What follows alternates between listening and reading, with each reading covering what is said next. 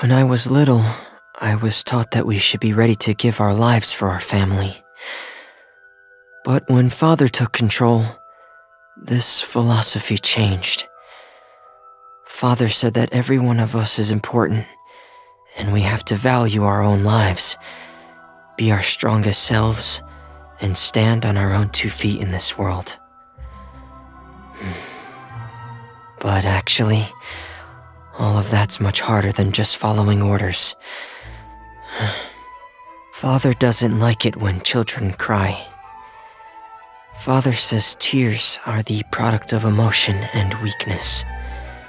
So when Father scolds me, I hold it in until I'm underwater, where no one can hear me cry.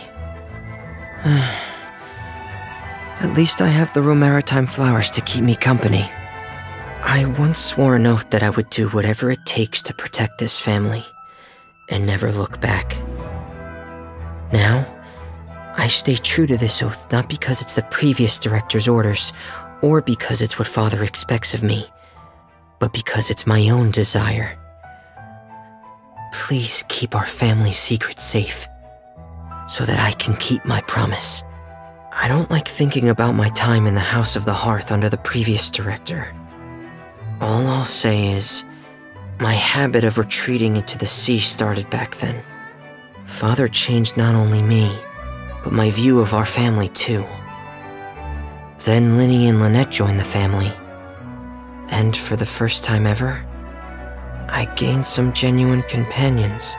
At home, Lyney's always showing me his magic tricks. Whenever I smile, he grins excitedly and says the audience is definitely going to love this one. Do I really smile so rarely?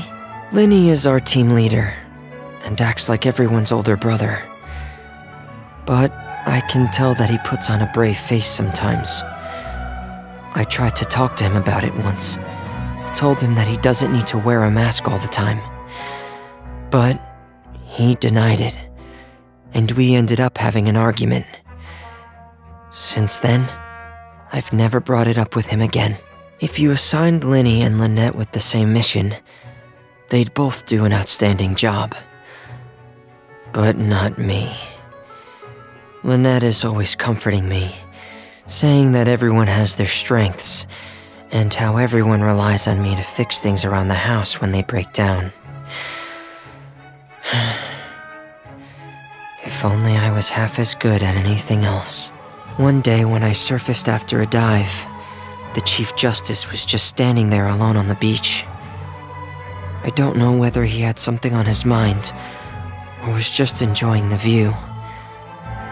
Obviously, I didn't ask. I only locked eyes with him for a split second, before disappearing back underwater. Thinking back, I must have looked so guilty.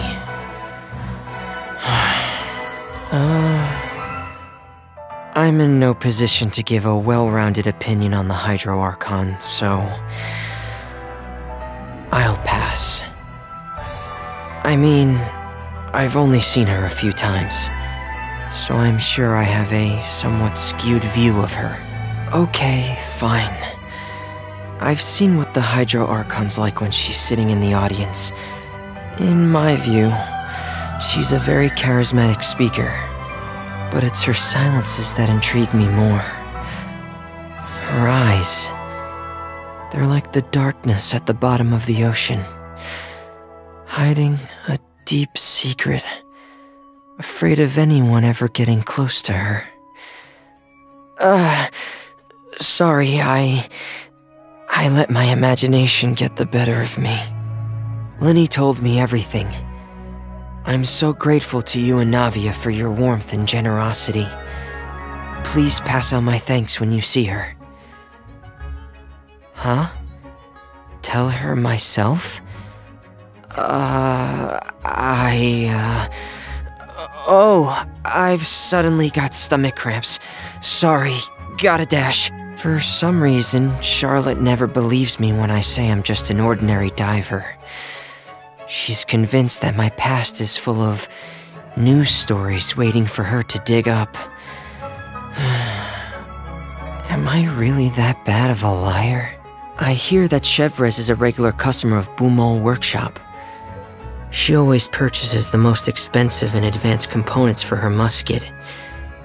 If I make enough Mora, maybe one day I can afford to upgrade Pear's components.